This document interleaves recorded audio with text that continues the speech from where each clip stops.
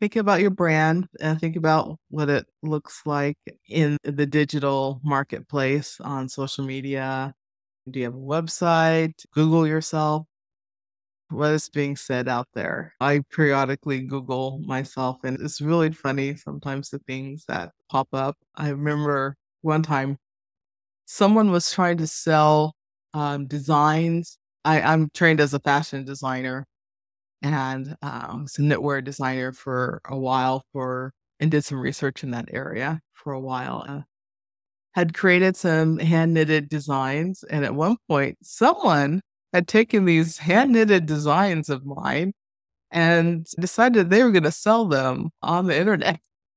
I don't think they made any money from them though. They were from my master's thesis, which is public, and anyone could get the master's thesis if they wanted to and get the designs. But these were like really complicated, not real, I mean, complicated color wise, but, um, you know, projects that took a long, long, long time to knit that people may not want to knit.